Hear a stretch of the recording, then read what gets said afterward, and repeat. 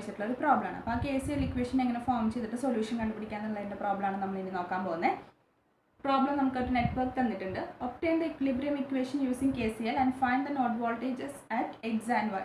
ഇവിടെ രണ്ട് നോഡ് കാണിച്ചിട്ടുണ്ട്, എക്സ് ആൻഡ് വൈ. അപ്പോൾ ആ രണ്ട് നോഡ് വോൾട്ടേജസും എക്സും വൈയും ആണ്, അല്ലെങ്കിൽ ആ രണ്ട് വോൾട്ടേജസ് ആണ് നമുക്ക് കണ്ടുപിടിക്കേണ്ടത്. ഇനി ആദ്യം തന്നെ തന്ന നെറ്റ്വർക്കിൻ്റെ എന്ത് വരയ്ക്കണം, നമുക്ക് ഗ്രാഫ് വരയ്ക്കണം.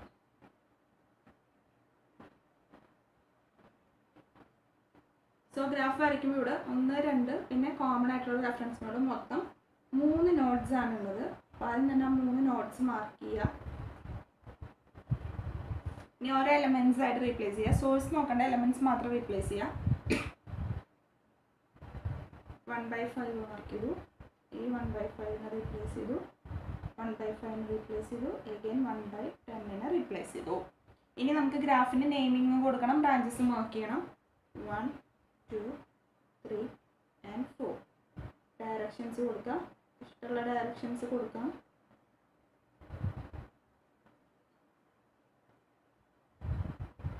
മാർക്ക് ചെയ്തു. എനിക്ക് ഗ്രാഫ് കിട്ടി. ഇനി എനിക്കിതിൻ്റെ പെർട്ടിക്കുലർ ട്രീ വരയ്ക്കണം. അപ്പോൾ ട്രീ ഓരോ ഗ്രാഫിനും പോസിബിളായിട്ട് പല ട്രീസ് ഉണ്ടായിരിക്കും. നിങ്ങൾക്ക് ഇഷ്ടമുള്ളത് ചൂസ് ചെയ്യാം. ഞാൻ ക്ലോസ്ഡ് പാത്തൊന്നും ഇല്ലാത്ത ഏതെങ്കിലും ഒരു ട്രീ കൺസിഡർ ചെയ്യുക. എന്നിട്ട് അതിൻ്റെ ട്വിഗ്സ് ആൻഡ് ലിങ്ക്സ് മാർക്ക് ചെയ്യുക. 1 and 3 ആണ് ട്വിഗ്.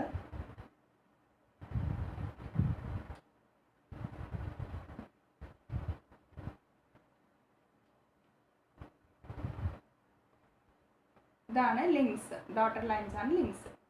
ഓക്കെ, ഇനി ഇതിനെ നമുക്ക് എന്ത് വേണം, KCL ഇക്വേഷൻസ് ആണ് ഫോം ചെയ്യേണ്ടത്. സോ KVL ഇക്വേഷൻ ഫോം ചെയ്യാനായിട്ട് നമ്മൾ ടൈ സെറ്റ് മെട്രിക്സ് എടുത്തിരുന്നത്.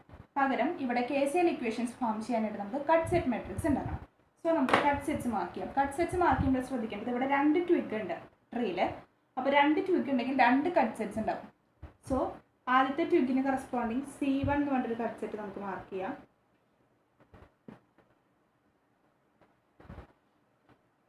ഇത് C1. ഇനി C1ൻ്റെ ഡയറക്ഷൻ പറഞ്ഞു കഴിഞ്ഞാൽ ഫസ്റ്റ് ട്വിഗിനാണ് ഞാൻ C1 മാർക്ക് ചെയ്തിരിക്കുന്നത്. സോ ഫസ്റ്റ് ട്വിഗിൻ്റെ ഡയറക്ഷനിലായിരിക്കണം C1 ഉണ്ടായിരിക്കേണ്ടത്. ഓക്കെ, ഇനി സെക്കൻഡ് ട്വിഗ്, അതായത് തേർഡ് ബ്രാഞ്ചിന് കറസ്പോണ്ടിങ് C2 മാർക്ക് ചെയ്യുക.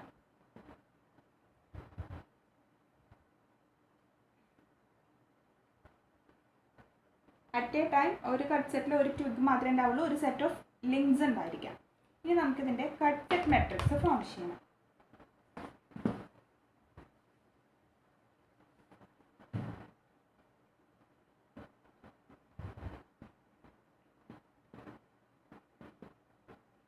കട്ട് സെറ്റ് മെട്രിക്സിനെ നമ്മൾ ക്യാപിറ്റൽ Q എന്നാണ് റെപ്രസെൻറ്റ് ചെയ്യാറ്. Capital Q equal to matrix. നമുക്ക് രണ്ട് കട്ട് സെറ്റ് ഉണ്ട്, C1 ഉം C2. C1 എന്ന് പറയുന്നത് ട്വിഗ് 1 ഉം ലിങ്ക് 2 മാത്രം കണക്റ്റഡ് ആണ്. അപ്പോൾ 1 ഉം 2 മാത്രം കണക്റ്റഡ് ആയിട്ടുള്ളതാണ്.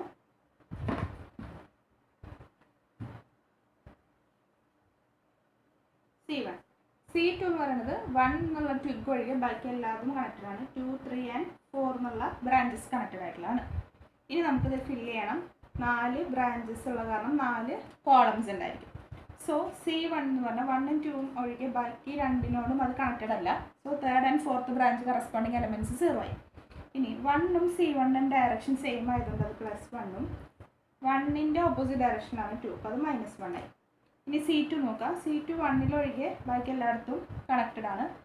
സോ C2-ഉം 2-ഉം ഓപ്പോസിറ്റ് ഡയറക്ഷനാണ്, അപ്പോൾ അത് -1. C2 and third branch same ഡയറക്ഷനിലാണ്, അപ്പോൾ അത് +1. C2 ആൻഡ് ഫോർത്ത് സെയിം ഡയറക്ഷനാണ്, അത് +1. സോ ഇതാണ് നമ്മുടെ കട്ട് സെറ്റ് മെട്രിക്സ് Q. ഇനി KVL ഇക്വേഷൻ സോൾവ് ചെയ്യാനായിട്ട് നമ്മളൊരു B × IB എന്ന് പറഞ്ഞൊരു മെട്രിക്സ് ഇക്വേഷൻ യൂസ് ചെയ്തിരുന്നു. അതുപോലെ ഇവിടെ KCL ഇക്വേഷൻ ഫോം ചെയ്യാനായിട്ട് യൂസ് ചെയ്യുന്ന മെട്രിക്സ് ആണ് മെട്രിക്സ് Q × IB.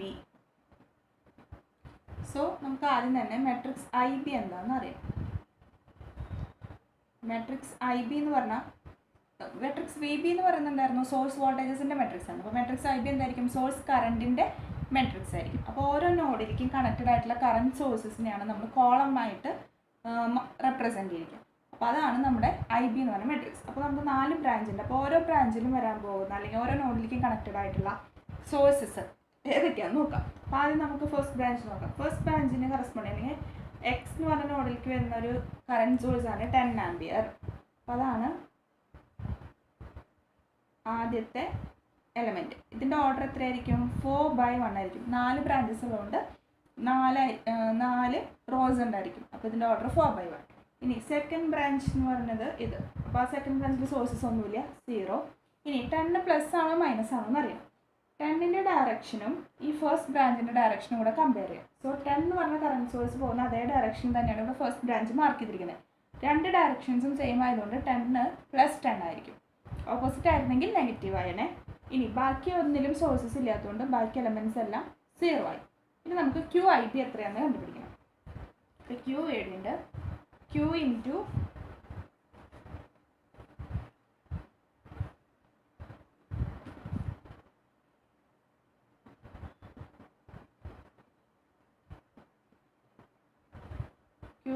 IB ചെയ്യാം. 10 3 0 മൾട്ടിപ്ലൈ ചെയ്യുമ്പോൾ റിസൾട്ടൻ്റ് എന്ന് പറയുന്നത്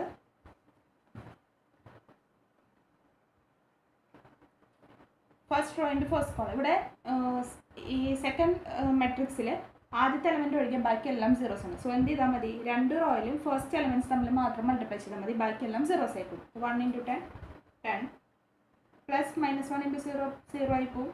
0 × 0 0 അങ്ങനെ പ്ലസ് ചെയ്ത് വരുമ്പോൾ ഒക്കെ സീറോസ് ആണ്. അതുകൊണ്ട് ഫസ്റ്റ് എലമെൻറ്റ് മാത്രം മൾട്ടിപ്ലൈ ചെയ്താൽ മതി. ഇവിടെ സെക്കൻഡ് റോയിൽ ഫസ്റ്റ് എലമെൻറ്റ് ഇൻറ്റു 10 ചെയ്യുമ്പോൾ അത് 0 എന്ന് കിട്ടും. സോ മെട്രിക്സ് QIBയുടെ വാല്യൂ നമുക്ക് കിട്ടി. ഇനി നമുക്ക് മെട്രിക്സിനെ എങ്ങനെ സോൾവ് ചെയ്യാൻ നോക്കാം. സോൾവ് ചെയ്തിട്ട് എങ്ങനെയാണ് വോൾട്ടേജ് കണ്ടുപിടിക്കാൻ നോക്കാം. നമുക്ക് ആദ്യം കഴിഞ്ഞ പ്രോബ്ലത്തിൽ നമ്മൾ KVLൻ്റെ ഇക്വേഷൻസ് എഴുതിയിട്ട് സോൾവ് ചെയ്ത് കറൻസ് ആണ് കണ്ടുപിടിച്ചത്. ഇവിടെ പകരം KCLൻ്റെ ഇക്വേഷൻസ് എഴുതി സോൾവ് ചെയ്തിട്ട് വോൾട്ടേജുകൾ കണ്ടുപിടിക്കണം. അപ്പോൾ ആ വോൾട്ടേജ് കണ്ടുപിടിക്കാനുള്ള ഇക്വേഷൻ എന്ന് പറയുന്നത് matrix Q into YB into Q transpose into VT equal to minus matrix Q into matrix IB എന്നാണ് ഇക്വേഷൻ.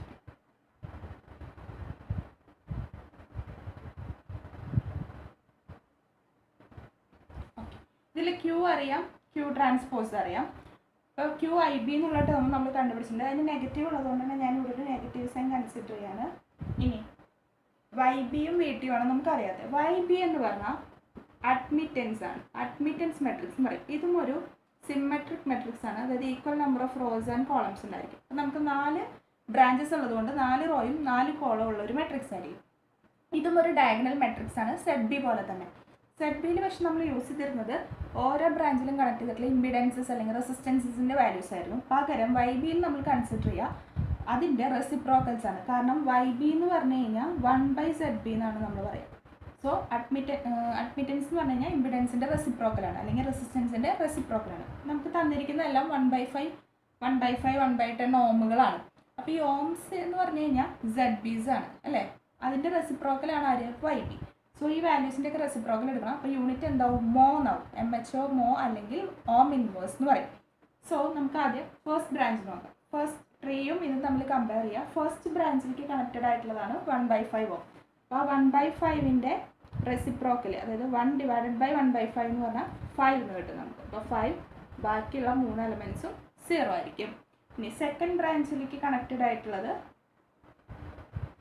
സെക്കൻഡ് ബ്രാഞ്ചിൽ അഗെയിൻ 5 തന്നെയാണ്. 0 5 00 റെസിപ്രോക്കൽ എടുക്കുമ്പോൾ 1/5 ഒക്കെ 5 ആവും.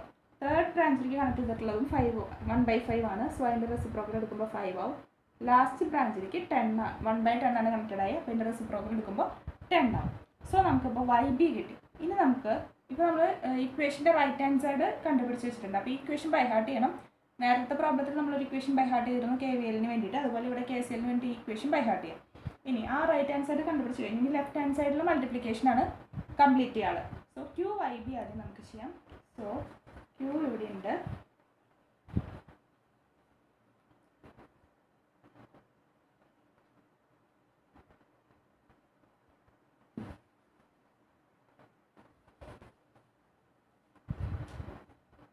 Q ഇൻറ്റു YB ചെയ്യാം. 5 0 0 0 5 0 0 5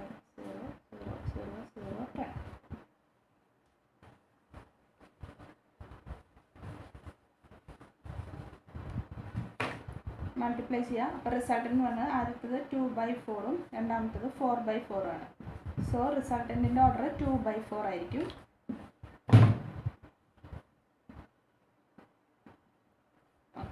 first rho into first column. ഇവിടെ ശ്രദ്ധിക്കുന്ന കാര്യം ഇത് ഡയഗണൽ മാട്രിക്സ് ആയതുകൊണ്ട് തന്നെ ഒരു കോളത്തിൽ ഒരു എലമെൻ്റ് ആയിട്ട് മാത്രം മൾട്ടിപ്ലൈ ചെയ്താൽ മതി, ബാക്കിയെല്ലാം സീറോസ് ആയിരിക്കും. സോ 1 × 5 5. ഇനി first rho into second column ചെയ്യുമ്പോൾ സെക്കൻഡ് എലമെൻറ്റ്സ് തമ്മിൽ മൾട്ടിപ്ലൈ ചെയ്താൽ മതി, -5. പിന്നെ തേർഡ് എലമെൻറ്റും ഇവിടുത്തെ തേർഡ് എലമെൻറ്റ് മൾട്ടിപ്ലൈ ചെയ്യുമ്പോൾ 0, ഇവിടുത്തെ ലാസ്റ്റ് എലമെൻറ്റ് ഇവിടുത്തെ ലാസ്റ്റ് എലമെൻറ്റ് മൾട്ടിപ്ലൈ ചെയ്യുമ്പോൾ 0. ഇതേപോലെ സെക്കൻഡ് റോ കംപ്ലീറ്റ് ചെയ്യുക. 0 × 5 0, -1 × 5 -5, 1 × 5 5, 1 × 10 10. അപ്പോൾ QYB കിട്ടി. ഇനി നെക്സ്റ്റ് ഈ മെട്രിക്സിനെ QIBനെ Q ട്രാൻസ്പോസ് കൊണ്ട് മൾട്ടിപ്ലൈ ചെയ്യണം. സോ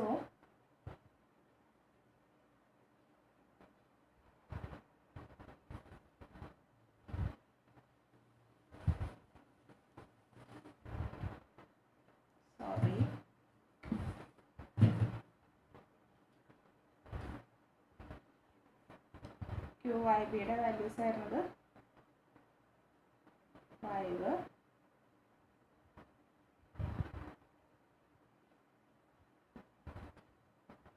0 പിന്നെ 0 -5 +5 +10 ഇതായിരുന്നു QIB ഇൻറ്റു Q ട്രാൻസ്പോസ് ചെയ്യണം. അപ്പോൾ നമുക്കിവിടെ Q ഉണ്ട്. Qനെ നമ്മൾ ഇനി എന്ത് ചെയ്യണം? അതിൻ്റെ ട്രാൻസ്പോസ് എടുക്കണം. അപ്പോൾ ട്രാൻസ്പോസ് എടുക്കുമ്പോൾ ഫസ്റ്റ് റോ ഫസ്റ്റ് കോളായിട്ട് ചേഞ്ച് ആവും. -1 -1 00, രണ്ടാമത്തത് 0 -1 1 1. ഇനി ഇതിൻ്റെ ഓർഡർ എന്ന് പറഞ്ഞാൽ ഇത് 2/4 ഇത് 4/2 ആണ്. സോ നമുക്ക് റിസൾട്ടൻ്റ് എന്ന് പറയുന്നത് 2/2 ആയിട്ടുള്ളൊരു മാട്രിക്സ് ആയിരിക്കും. 2/2. ഇനി നമുക്ക് മൾട്ടിപ്ലൈ ചെയ്യാം. First rho into first column. ഇതിൽ ലാസ്റ്റ് 2 എലമെൻറ്റ്സ് 0 ആണ്. സോ നമുക്ക് ഫസ്റ്റ് 2 എലമെൻറ്റ്സ് മാത്രം മൾട്ടിപ്ലൈ ചെയ്താൽ മതി. 5 × 1 5 plus -5 × -1 plus 5. ആൻസർ 10. ഇനി first rho into second column. Second കോളത്തിൽ ഫസ്റ്റ് എലമെൻറ്റ് മാത്രമേ 0 ഉള്ളൂ, ബാക്കി 3 എലമെൻറ്റ്സ് മൾട്ടിപ്ലൈ ചെയ്യണം. ഫസ്റ്റത്തെ പോയി ബാക്കി 3 എലമെൻറ്റ്സിലും ഇവിടെ 2 എലമെൻറ്റ്സ് 0 ആണ്. അപ്പോൾ സെക്കൻഡ് എലമെൻറ്റ് മാത്രമേ മൾട്ടിപ്ലൈ ചെയ്യുള്ളൂ. -5 × -1 plus 5. ഇതേപോലെ സെക്കൻഡ് റോ കംപ്ലീറ്റ് ചെയ്യുക. ആദ്യത്തെ 2 എലമെൻറ്റ്സ് നോക്കിയാൽ മതി. അപ്പോൾ 0 × 1 0, -5 × -1 plus 5. അടുത്തത് second rho into second column. അപ്പോൾ ഫസ്റ്റത്തെ എലമെൻറ്റ് ഒഴികെ ബാക്കി 3ഉം ആഡ് ചെയ്യണം, മൾട്ടിപ്ലൈ ചെയ്തിട്ട് ആഡ് ചെയ്യണം. -5 × -1 plus 5 plus 5 × 1 plus 5 plus 10 × 1 plus 10. അപ്പോൾ 5 plus 10 5 plus 10. ആൻസർ 20. ആൻസർ കിട്ടും അല്ലേ?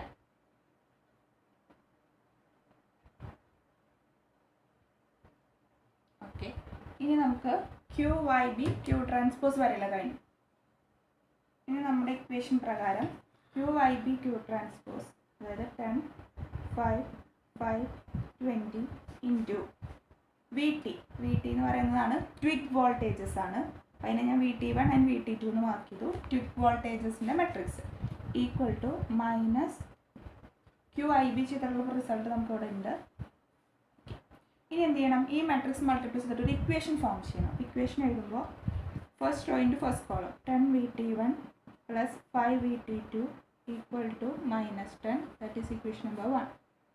5 VT1 plus 20 VT2 equal to 0. That is equation number 2. ഇനി നമുക്ക് ഈ രണ്ട് ഇക്വേഷൻസിനെ സോൾവ് ചെയ്യണം. സോ കാൽക്കുലേറ്ററിൽ മോഡിൽ 5 എടുക്കുക, ഇക്വേഷൻ ഫസ്റ്റ് ഇക്വേഷൻ എടുക്കുക, 2 അൺനോൺസ് ചെയ്യുള്ളൂ. ഇനി VT1 VT2 കോഎഫിഷ്യൻസ് ഒക്കെ ഓർഡറിൽ തന്നെ സബ്സ്റ്റിറ്റ്യൂട്ട് ചെയ്യുക. ആദ്യം 10 equal 5 equal -10 equal 5 equal 20 equal 0. അപ്പോൾ VT1 ലാസ്റ്റ് ഈക്വൽ അടിക്കുമ്പോൾ നിങ്ങൾക്ക് 2 വാല്യൂസ് കിട്ടും. അതാണ് നമ്മുടെ VT1 ആൻഡ് VT2. VT1ൻ്റെ വാല്യൂ -8/7 എന്ന് കിട്ടും. വോൾട്ടേജ് ആയതുകൊണ്ടാണ് യൂണിറ്റ് V മാർക്ക് ചെയ്യുക. പിന്നെ നെക്സ്റ്റ് വൺ VT2 അടുത്ത ഈക്വൽ അടിക്കുമ്പോൾ 2/7 എന്ന് കിട്ടും. 2/7 വോൾട്ട് കിട്ടും. ഇതാണ് രണ്ട് ട്വിഗ് വോൾട്ടേജുകൾ VT1 ഉം VT2. അപ്പോൾ VT1 -8/7 വോൾട്ടും VT2 2/7 വോൾട്ട് എന്നും കിട്ടും. ഇത് രണ്ടുമാണ് ക്വസ്റ്റ്യനിൽ ചോദിച്ചിട്ടുള്ള node voltages VT1 and VT2. ഇങ്ങനെയാണ് KCL ഇക്വേഷൻ സോൾവ് ചെയ്യേണ്ടത്. അപ്പോൾ ഈ ഇക്വേഷൻ വേണം ബൈ ഹാർട്ട് ചെയ്യാനായിട്ട്. KVLൻ്റെ ഇക്വേഷൻ ബൈ ഹാർട്ട് ചെയ്യാൻ നമ്മൾ തൊട്ട് മുന്നത്തെ പ്രോബ്ലത്തിൽ പറഞ്ഞിട്ടുണ്ടായിരുന്നു. ഈ രണ്ട് ഇക്വേഷൻസും ബൈ ഹാർട്ട് ചെയ്ത് കഴിഞ്ഞാൽ KCL and KVL equations form ചെയ്തിട്ട് നമുക്ക് ഇക്വേഷൻസ് മീൻസ് ഫൈനൽ ആൻസേഴ്സ് അല്ലെങ്കിൽ ലൂപ്പ് കറൻസും വോൾട്ടേജുകളൊക്കെ കണ്ടുപിടിക്കാൻ പറ്റും. ഇതൊക്കെ നിങ്ങൾക്ക് എക്സാമിന് ഹൈ മാർക്കിനൊക്കെ വരുന്ന പാർട്ട് സി ഒക്കെ ചോദിക്കുന്ന പ്രോബ്ലംസ് ആണ്. അപ്പോൾ ഇത് നന്നായിട്ട് ട്രൈ ചെയ്ത് നോക്കാം.